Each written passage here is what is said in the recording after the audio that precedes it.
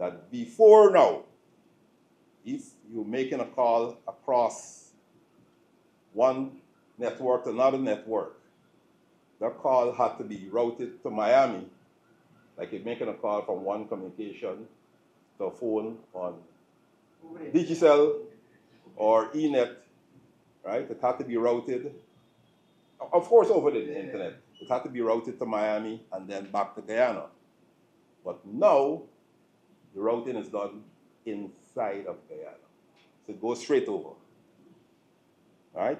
And all the advantages that comes with it. Ladies and gentlemen, we have a responsibility not only to develop the internet, but also to make it more accessible to individuals, businesses, and governments.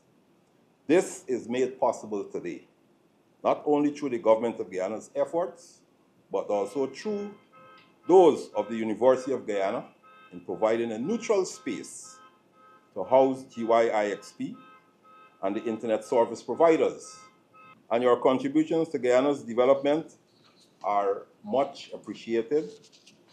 Nationally, an IXP has the potential to revolutionize the national digital landscape and can exponentially increase internet-based entrepreneurship and national development opportunities, including domestic content production.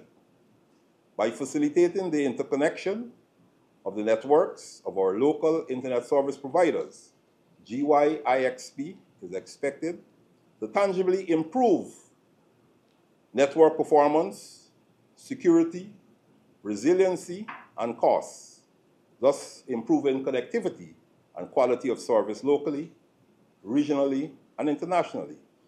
We will no longer be solely reliant on expensive international links during our day-to-day operations.